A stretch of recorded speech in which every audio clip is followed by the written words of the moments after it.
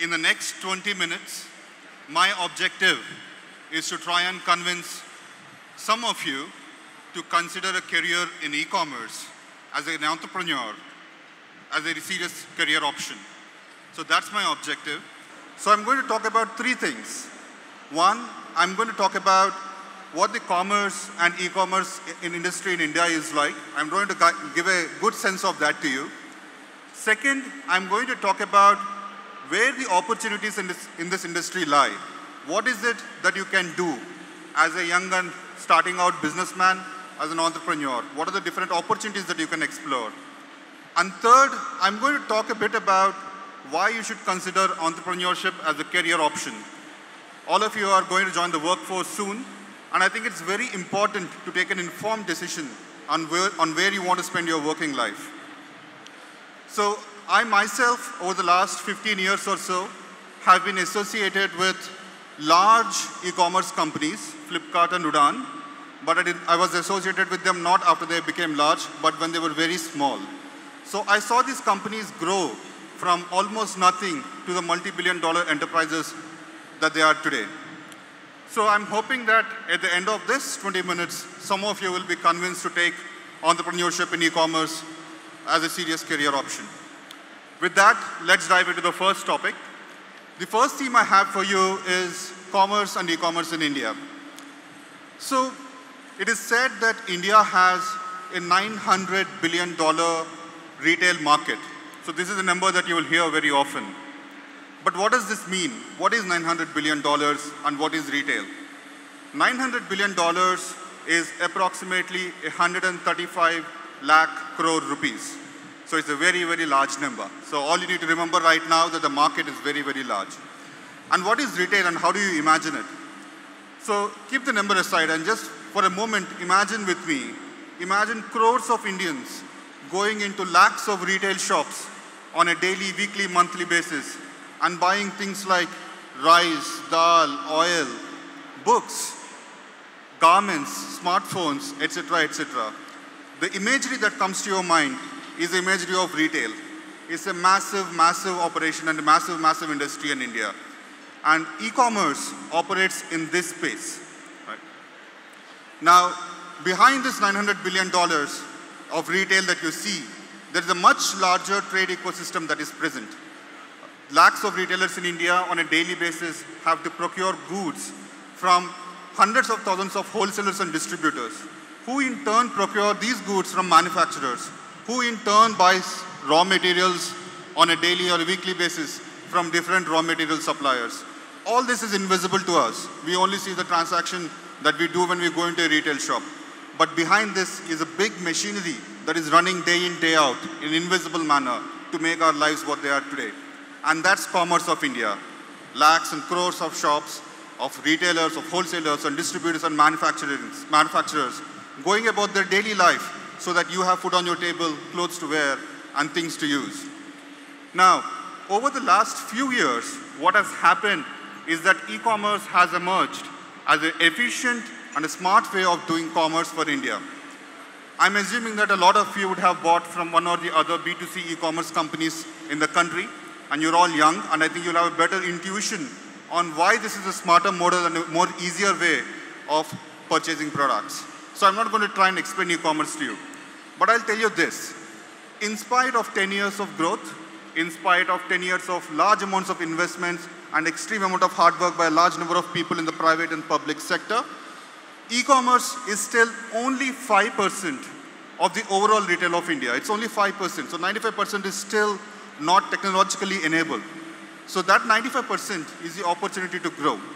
How large can it get? So today we are at 5% in India, so how large can it get? So for that you can look at economists who are a bit ahead in the e-commerce journey. If you look at South Korea, which is the most advanced e-commerce economy in the world, they have about one-third, about 35% of their overall commerce happens online. If you look at China, it's about 25%. If you look at US, it's about 20%. Even if you look at economies like Russia or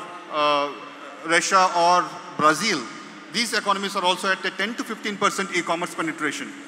India is still 5%. So we have a large amount of journey to go. It's a large market, so it's a massive opportunity. Another part of this opportunity is in the B2B commerce space, which is where our company, my company, UDAAN operates. UDAAN helps retailers procure goods for their shops. And we are only 5 years old. Until date, we have helped lakhs of retailers procure. We have provided employment for tens of thousands of people directly and indirectly. We are quite large. We are the largest in e-B2B commerce in the country. We are the leader by far. But still, B2B commerce, of the overall B2B commerce, e-commerce is only less than 1%. So 99% of the market is still unaddressed. So that's the size of the opportunity. It cannot get any larger than this as far as entrepreneurship opportunities are concerned. So, fine, it's a great opportunity, but where do you start? Like, the size is great, size is very large, but where do you start? What are the different ways in which people like you and me can participate? So I will lay out 3 ways for you to look at this opportunity, 3 models to participate. One model of participation is that you go out and you build an e-commerce platform afresh. The way Flipkart has been built, the way an Amazon has been built. Any one of you can go out and start a new e-commerce platform which brings buyers and sellers together. This way of creating e-commerce is probably the toughest, but it's also the most rewarding and also the most impactful. And for those of you who have that ambition, I would recommend trying your hands at this particular opportunity. But this is not the only way. There are other ways too. Another way to participate in the e-commerce story of India is to create brands. India, as Indian commerce today, is mostly unbranded. And a brand is a thing of value because it captures a certain quality and a certain price point. And most of commerce in India is happening without brands today. That's because it's been very, very difficult to create brands in India so far.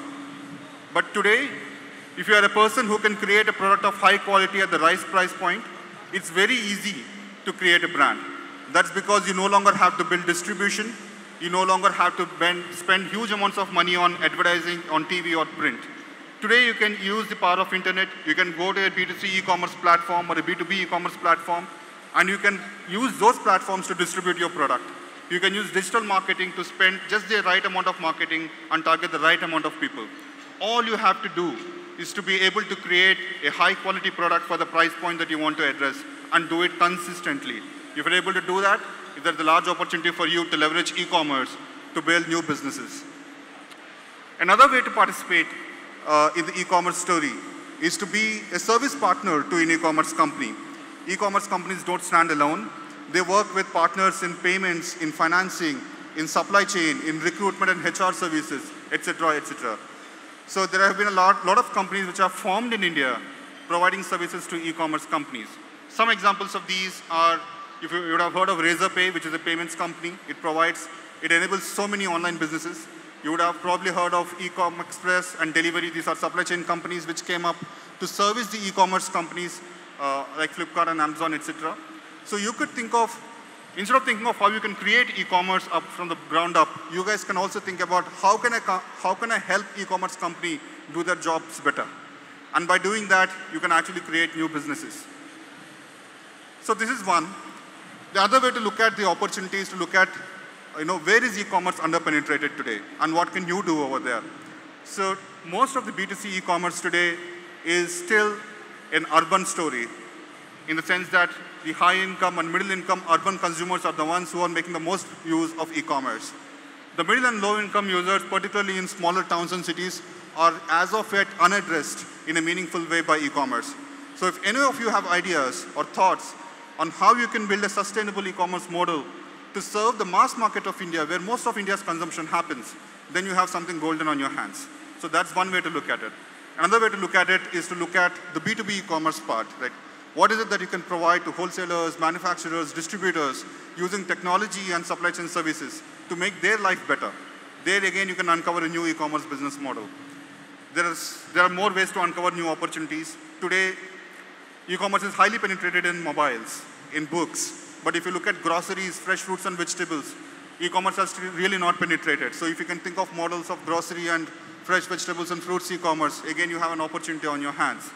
If you can think of new ways of doing e-commerce, for example, when e-commerce started, it was on a laptop and desktop. You would go to open up a browser tab and you'd access a website and place an order. Today it's happening over mobile phones through apps. How will it be tomorrow? Will it happen over chat? Will it happen over social media websites? Where will e-commerce go? If you can create those new channels for creating commerce opportunities, again, you have something golden on your hands. And that's one other area that you could explore. So what next? My thought process was to give you guys a framework, a way of thinking about what opportunities exist in the e-commerce space. I would recommend all of you to do your own homework, research the space, speak to a whole bunch of people, speak to users, speak to current entrepreneurs, speak to service providers, and see where the opportunity lies and discover it for yourself. So some of you may be thinking, all this is great, this sounds like a great opportunity, sounds like a big opportunity, but entrepreneurship is not my cup of tea, right? I'm not built for this. How do I know this is for me? And that's what I wanted to address in the third and final part of my message here. So the first thing I want to tell you guys is that entrepreneurship is not a career opportunity. It's not just a career opportunity or a career option, right? It's a way of thinking, and it's a life skill.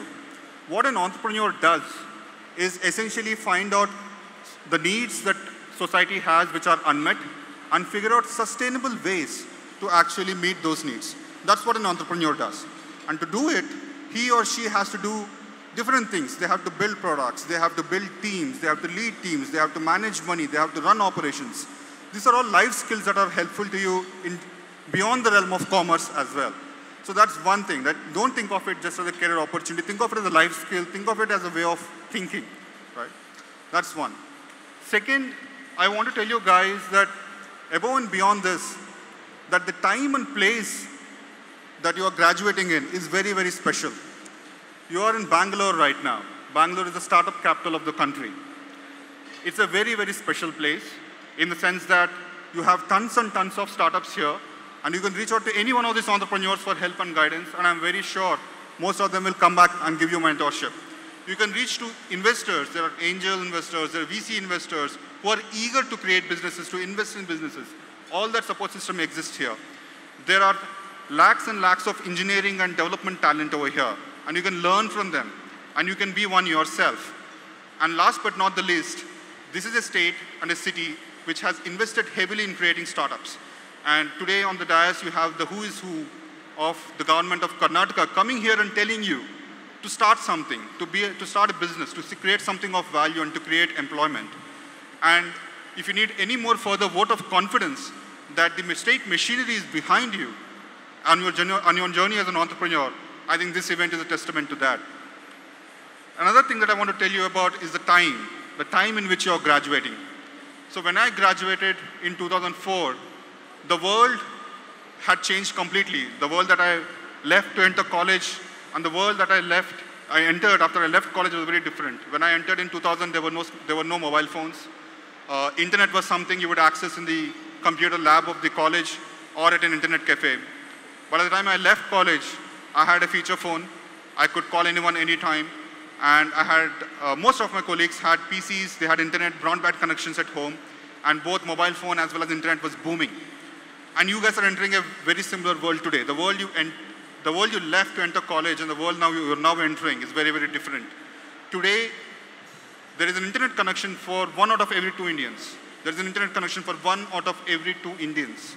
And most of these internet connections are on smartphones, which means that you can reach half of India digitally in almost real time wherever they are. Just think about that. That's unimaginably revolutionary. And you're entering that world. You're entering a world where GST is the norm, where you can trade across India without having to worry about state boundaries and different taxation regimes. It's a one unified economy of 1 billion+ people. Today, you are entering a space where governments, both state and central, are providing you incredible amount of support systems to help you on your entrepreneurship journey. Open up the website of Department of Industry and Commerce, see what programs and schemes are there. Open up Startup Karnataka, open up Startup India, and see the amount of support the state machinery is willing to provide you. And all this is very, very special. So last but not the least, you're also entering this at a very highly disruptive time frame. We are just emerging out of COVID. And the problem statements that our people are facing today are not the problem statements of 2 years ago. And these problem statements need new solutions. They need new businesses, they need new thinking and new entrepreneurship to be solved. And think of it as a fantastic opportunity for you guys to create something new and something special. Lastly, I also want to talk to you about independence. Independence in the sense that the independence that comes with being an entrepreneur. Being an employee and being an employer is very, very different. Today, nobody has the obligation to provide you employment. Anybody can come to you and say, no, I don't have a job for you. That's the reality, right? You have to earn a job. But nobody in this country, because you're an Indian citizen, nobody in this country can stop you from starting a business. It's your right. It's not just a right in the fuzzy sense of the word, it's a right that the Constitution provides you. You can start trade, you can start businesses, as long as it's legal, nobody can stop you from doing it. So that's your right to be independent and create employment for a lot of others, to help your customers, to create wealth for yourself, for your families, for your investors, and for your employees. All that is required is imagination and industry. If you're not afraid of working hard, then the value that you can create through business has no limit. Thank you for your time and attention. I hope you have found value in what I had to say.